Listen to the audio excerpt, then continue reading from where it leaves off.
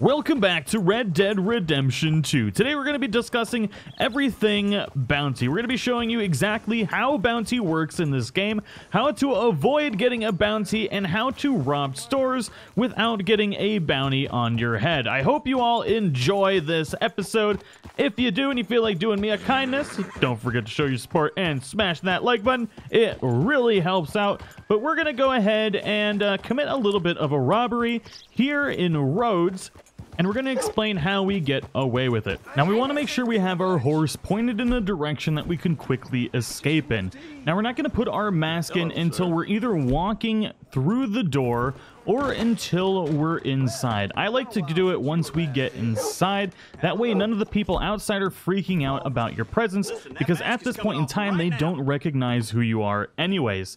Once we have the mask on, we're going to go ahead and go up to the register and rob it. Now, with some cases, they may have a weapon on them, and they may very well retaliate with that weapon, causing a disturbance outside.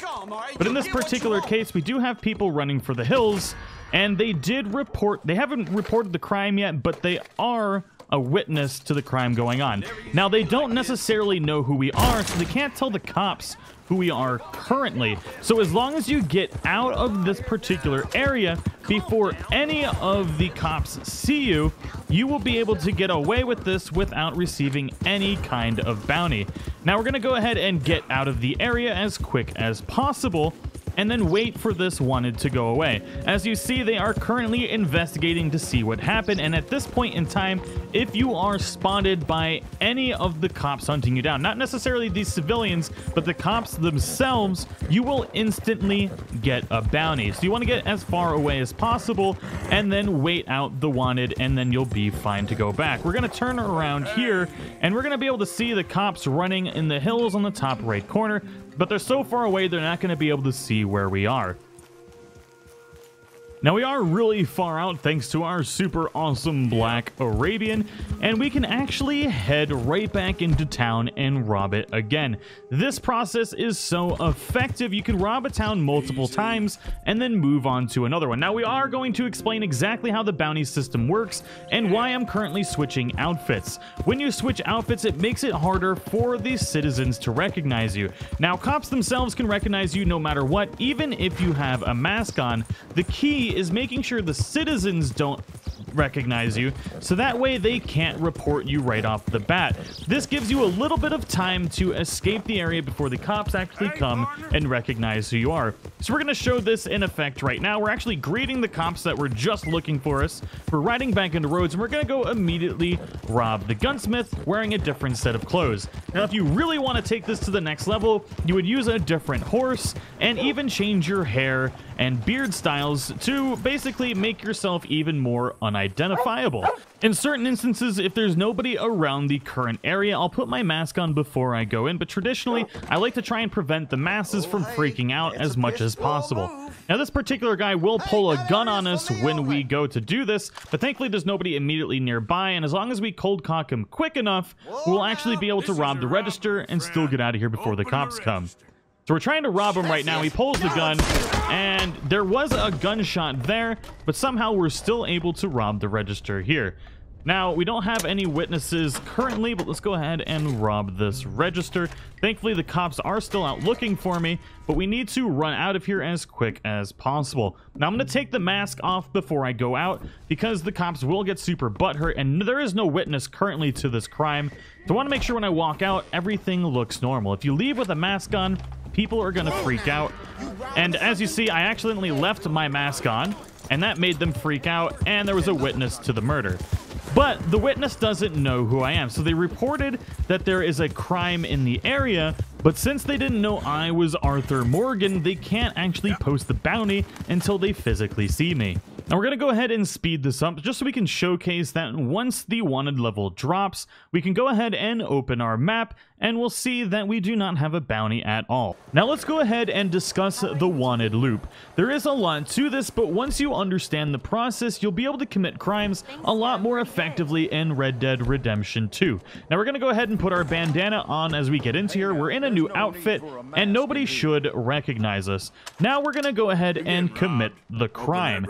Now we are in a very populated area with big open windows. So once we get this cash register opened, most likely there's going to be a witness to this crime. Now there are 3 types of witnesses. Well, technically 2, but 3 different colors for the witnesses. Right now, that is the color of a witness who doesn't know we are Arthur Morgan. So the cops are going to have to come in, investigate, and they need to identify us for us to actually receive the bounty. So you see they come in, but they don't directly see us yet.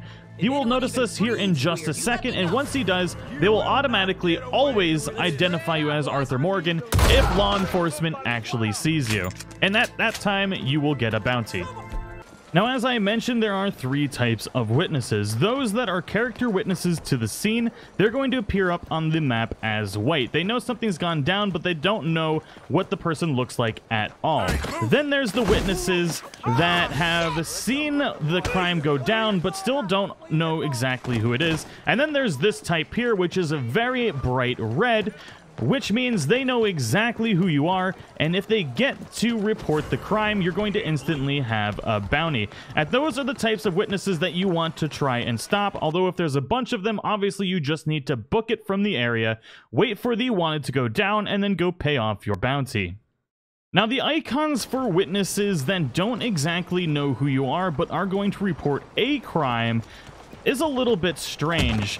The witness icons are supposed to be a dark red if they don't exactly recognize who you are, but we do have a mask on here, and when we run away, we're going to see that the crime has been reported, but they still don't recognize us. At this point in time, the cops do pop up the dark red that the witnesses are supposed to, and when we hit that guy, it pops up dark red as it's supposed to as well. So that's a clear indicator right there that nobody knows who we are, so as long as we escape and are not exactly targeted by the lawmen, then we'll be able to get away with the crime and not get a bounty. So it looks like the witness icons are a little broken, but all in all, the system does work if things are done correctly. Now this brings us into how witnesses recognize you and what you can do to prevent it. A witness will instantly recognize you if you commit a crime without a mask on, and you will instantly have a bounty on your head once it is reported. Now, if you have a bounty on your head recently and you commit another crime with those exact same clothes on, same hairstyle, same mustache, or what have you, they will recognize you even with a mask on, because from the sheer fact that you look exactly the same as the last time you had a bounty on your head.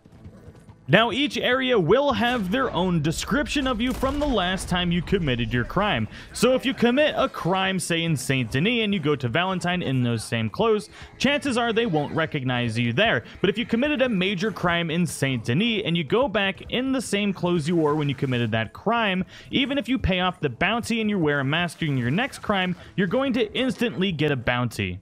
Now we're going to show this off in action. We're going to pay off the bounty we just got in Saint Denis, and we're going to go back wearing the same clothes and commit a crime with a mask on.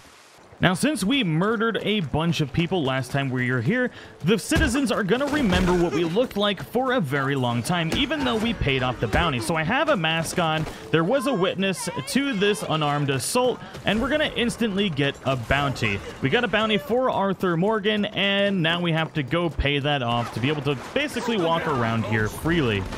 Now, knowing this system, we can freely go back into town to pay our bounty because we're wearing a different set of clothing and people don't recognize us as easily. So we've gone back into town with a new set of clothing. We're going to pay off the bounty we just got and commit another crime with a mask on. Be with you momentarily. Hello, sir. Liberty is worth every penny. May I help you? Now that we've got the bounty paid off, we got to make sure we don't do this directly in front of the cops, because if the cops see us, we will get a bounty. Now, let's go ahead and pick somebody. This guy looks like a good target right here. We're going to go ahead and put on our mask.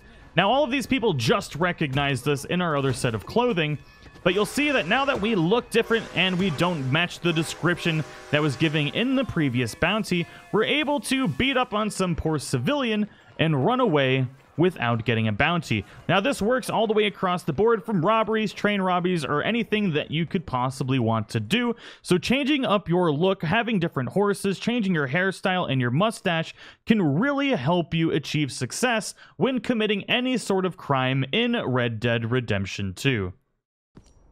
Now, I hope this guide was useful for you, and I highly recommend having a few sets of clothing, some that you rob towns with, and others that allow you to walk around without being noticed. Definitely having multiple sets of clothing will make your life a lot easier in Red Dead Redemption 2, and I'm sure it will definitely help in Red Dead Redemption Online. So, I hope you all enjoyed it. Thank you so much for watching. If you're new to the channel, don't forget to subscribe, and if you enjoyed the content and you feel like doing me a solid, feel free to smash that like button, as it really helps out.